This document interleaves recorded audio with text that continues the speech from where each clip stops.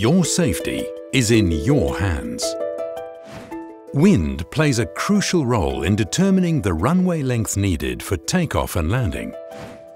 Taking off or landing downwind can add significant distance compared to a headwind or nil-wind operation. Landing or taking off into the wind should be your first option. At non-controlled aerodromes, aircraft operating into the wind have priority over those conducting downwind operations. While modern systems provide wind information, windsocks remain a helpful tool for assessing wind conditions before takeoff or landing. A windsock at a 45-degree angle indicates a wind speed of approximately 15 knots. A horizontal windsock indicates a wind speed of 25 to 30 knots.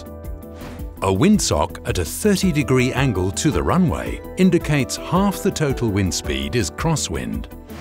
Gusting winds will cause the windsock to vary rapidly. Approach these conditions with caution. If two windsocks show differing wind speeds or directions, interpret this information carefully. For more detailed guidance, refer to CASA's Visual Flight Rules Guide, casa.gov.au/pilots.